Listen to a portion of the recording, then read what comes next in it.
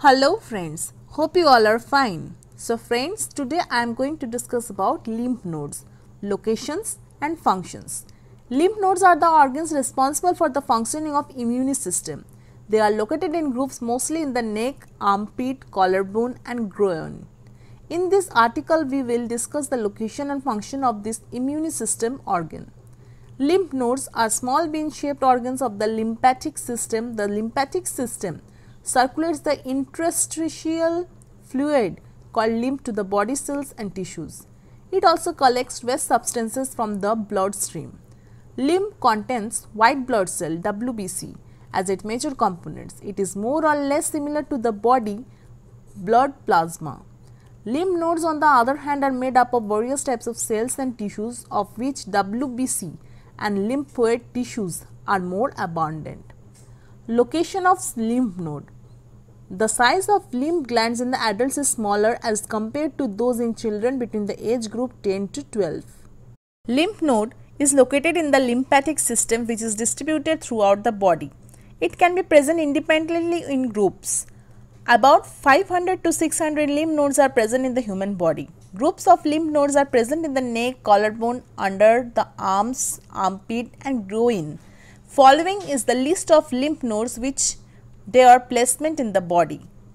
Cervical lymph node. These lymph nodes are located in the head and neck region, basically found deep in the neck, behind the ears and bottoms of the jaw. In totally, they are 6 in number. They draw lymph from the skull, face, nasal cavity and pharynx. Supraclavicular lymph nodes situated along the collarbone or clavicle.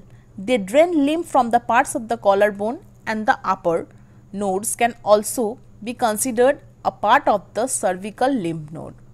Axillary lymph node. These nodes are present in the armpit area. They are divided into two types, namely superficial and deep lymph nodes. They drain lymph from arm walls of thorax and breast. Mediastinal lymph node. They are present in the central part of the chest between the lungs. It drains from the middle section of the chest cavity, parts of the upper abdomen and lungs. Supratrochlear lymph nodes.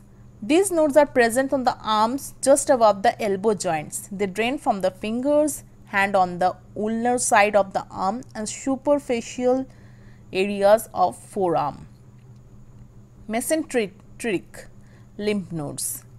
Distributed in the lower abdomen, they lie close to the small intestine. They drain cecum, jejunum, ileum, colon and upper part of rectum. Inguinal lymph nodes.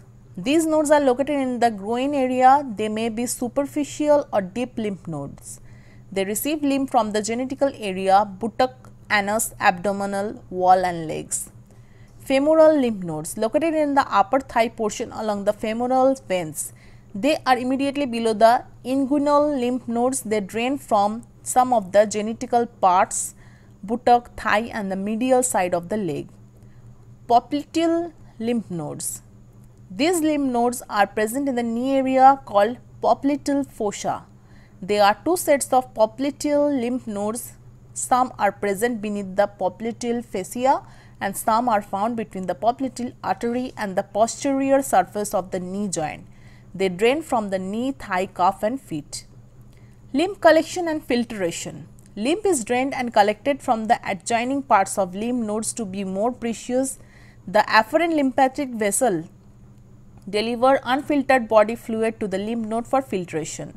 These nodes act as filter for disease causing agents like bacteria, virus and other microorganisms. The foreign particles are the disease causing agents collected in the lymph nodes are then destroyed by the WBCs.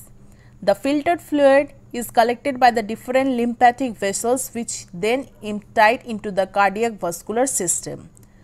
Production of antibodies. According to medical studies, lymph nodes are the major sites for initiation of the autoimmune responses.